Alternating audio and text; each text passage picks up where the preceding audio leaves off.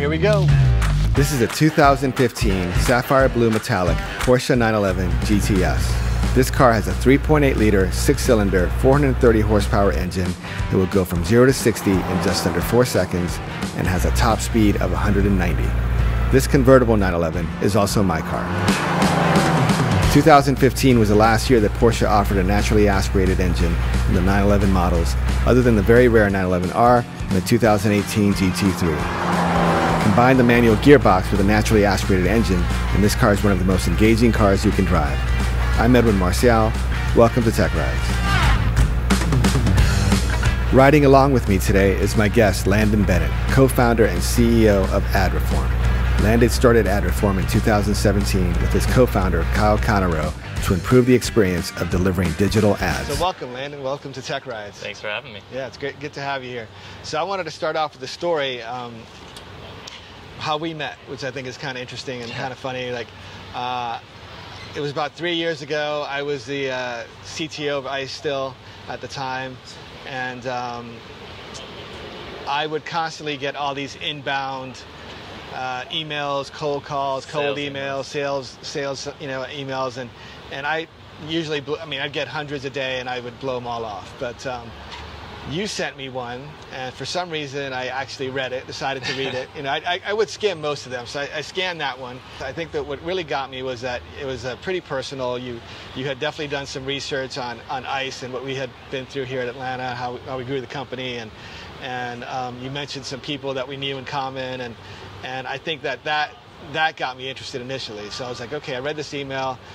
Clearly, it wasn't just like a form email that went to thousands of people. It was, you definitely took some time. So then that's when I wrote you back, and we started talking. And then you sent me a link to your ESPN highlight, right? Yes. Well, I figured it would close the deal. Yeah. So Landon has he was a top 10 on SportsCenter. Right. My claim to fame. His claim to fame, yeah. My one claim to fame. And for making a great catch when he was playing college ball at Wofford, right? Wofford. Hey, okay. They got it wrong on SportsCenter too. Oh, they did. So So at that time you were with Rigger. So now you in the last year or so you've started AdReform, and one thing that's always impressed me about you is that. And in that email was an example that you've always been able to figure out a way, and with startups, which is always challenging, how to basically find customers, discover customers, get them to be interested, and them to discover you. Like, I think that's kind of a unique skill, and it's something that, with a startup in particular, is one of the biggest challenges. How do you grow? How do you get people to know about you? How to find you? I mean, what's your view? How have you been able to do that? you need to be personable or personalized at scale. And so what I've always focused on, especially at a startup where nobody knows who you are, no one knows the name of your company, getting out there and getting people to respond to you, getting CTOs at huge, billion-dollar companies to respond to you is going to take a personal touch. You need to do your research. You need to, figure out as best you can before talking to them what their pain points might be, the things that they care about, what they've done in their past life at different companies. And if you come, and you come and try to talk to them at that point, it's a lot easier to get a meeting, because the person's like, they get a million templates, just like you said. They're getting all these emails and all these templates, and it's like, I'm not going to read any of that. You haven't put in any research into me at all. You haven't personalized anything. If you're not going to spend the time to do that, then I'm not going to spend the time with you and talk to you. I think just going above and beyond, while it may take a little bit more time, definitely is going to land you a lot more meetings in terms of a sales process. So really doing that research and studying, getting better, and better understanding how businesses work and the types of things people are challenged with on a daily basis. Like, I think that's super important. If you're a buyer, if you're a CTO, like, you want to either buy or look at different products that are things that your peers have used, right? There's all these forums online like Quora and Stack Overflow and all of these different types of things where people, in different communities talk about the products that they use. And so, or the challenges they're having, they're like looking for some solution for that. So they'll ask a question on Quora like, does anyone know how to do X? Or is there any technologies that do X, right? And so, for me, like any company that's selling a product should be looking for those communities and those audiences that they're selling to.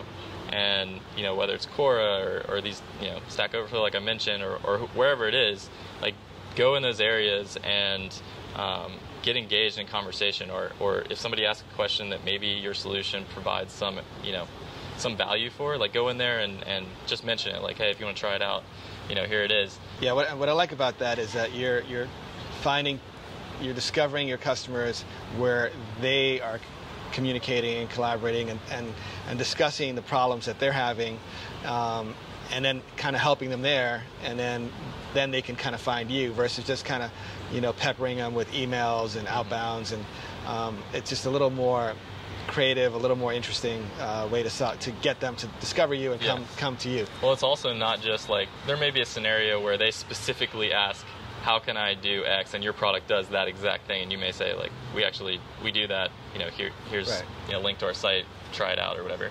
But there's other situations where, like, helping somebody with something that you may have some knowledge on that has it's not providing you any value, you're not getting a deal out of this or anything. I also think that's super valuable, whether you're in a sale or whether you're on a site in a forum like that. Like, if they have some question with something that you've done before or experienced before, and you can give an answer back, you're not promoting your product or anything like that. That's actually the most valuable content you can provide, because it's free. You're not asking for anything in return. They're seeing that you have a lot of experience and expertise in that area, and they're gonna end up, like, searching you or searching your company anyways. Right. That's a better way to get to land. And that's like, you know, again, as CTO at ICE, if you're a CIO or CTO, you know, you see those emails coming in, and, you know, I mean, you see them a mile away. You know what? You know, it's usually some really salesy, generic thing, and you kind of want to avoid those. And, you know, I didn't want anything to do with those. Right. And generally, my view at ICE was that, if I have a particular problem, I'll find you. I'll find someone to solve that particular problem. I don't need 10,000 inbounds about something that I don't have a problem with. So that's what I like about your approach there, is that you're not necessarily selling something to them. You help them solve a problem, giving them some, you know, discovering where their issue is, and then bringing them back to you. Yep.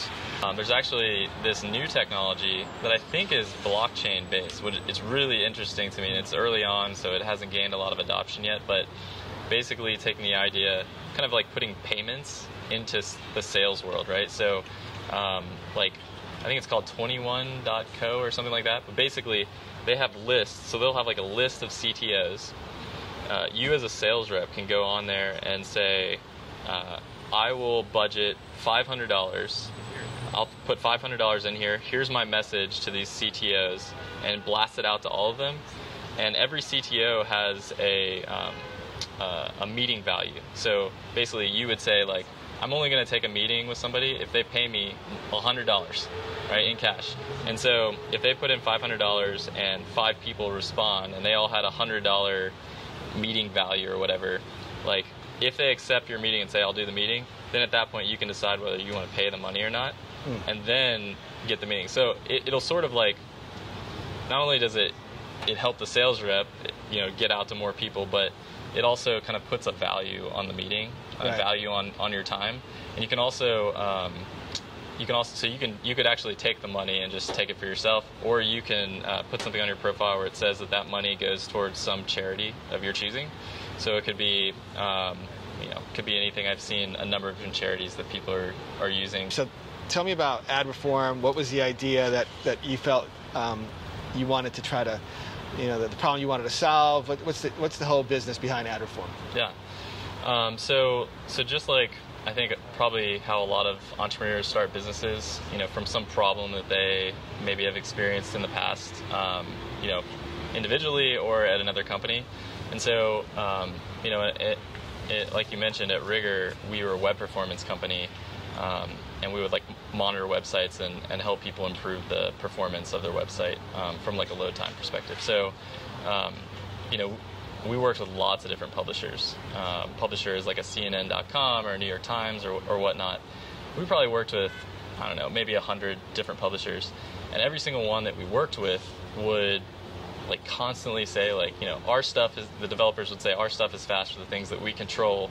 The things that we don't control are what cause core user experiences on the site, and those things tend to always be ads or different ad vendors, programmatic vendors, different things like that. And so we heard it over and over again, and so it became something where it's like, oh, there's a challenge here. There might be a business opportunity here. So that's sort of how the idea got started. The more customers you get, the more people you get in front of, the more feedback you get about what you're doing and what you're planning to do. So I would always ask them about the pain points that I feel like our roadmap would solve, just to see what they would say. And again, back to that, would you pay for something like this? Right. Always ask that question, because and even when people say that they'll pay for something, you really don't know until you put a contract in front of them. They actually pay right? for it.